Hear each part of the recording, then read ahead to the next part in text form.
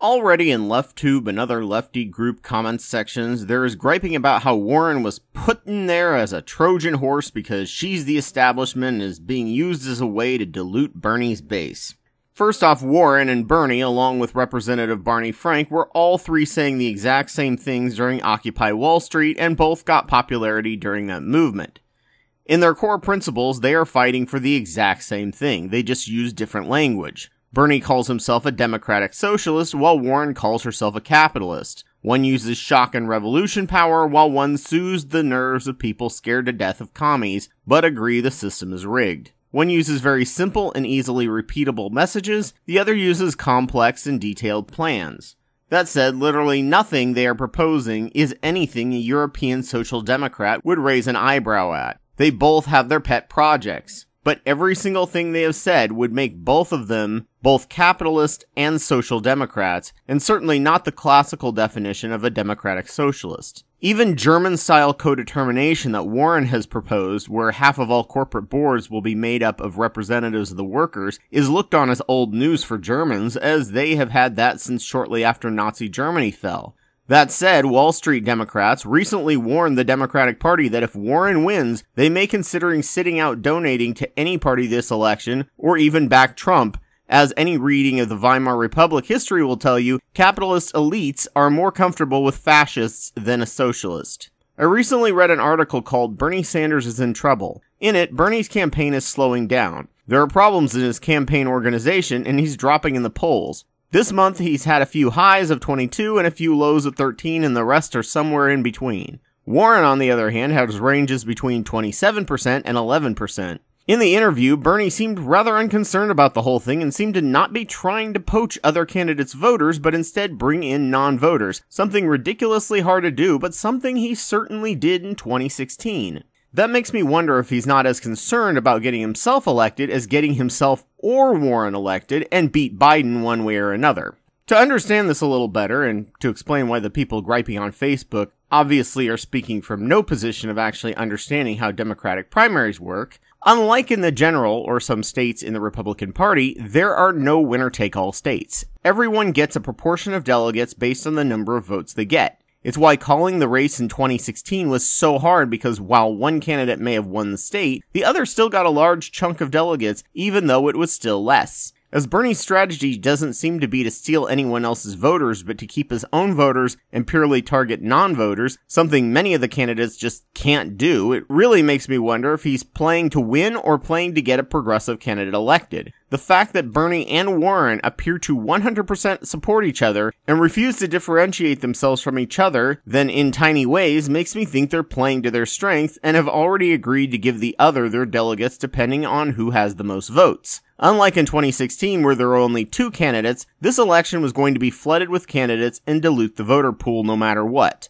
Taking on a heavyweight like Biden on their own was a super heavy lift. If this was a head-to-head between Bernie and Biden, it's likely he couldn't win unless Biden broke out in full dementia, as many Hillary supporters and former Bernie supporters partially blame Bernie for Trump in taking a month longer than Hillary in 2008 to support the frontrunner and not speaking out more for her. This grudge is both still real and powerful, but as a top 2 and 3, they could combine their delegates and trounce Biden with their combo of delegates. The strategy is not to be in first place, but to stick to their strengths and be in second and third, and make that person making second win the presidency.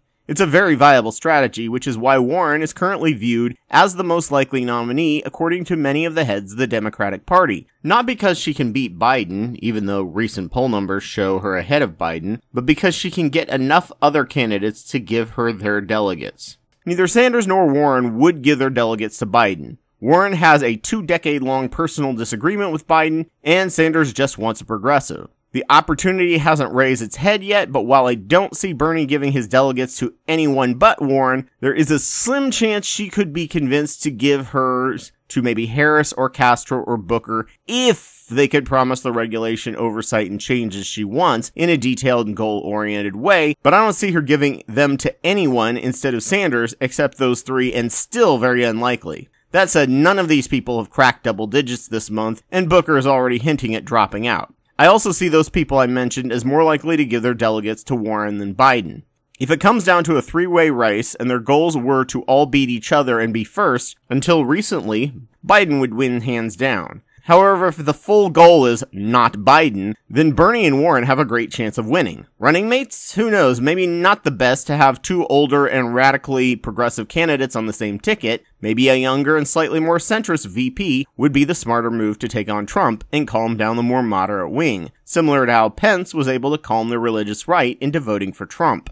But they will almost certainly give the other a good cabinet post position, if they want it, if they share the delegates. Pure speculation here, but there may very well be a reason why Sanders is focusing on the usually Herculean task of targeting non-voters and isn't concerned about his campaign's hiccups. Maybe they aren't trying to win individually. Maybe they're trying to just ensure a progressive candidate wins.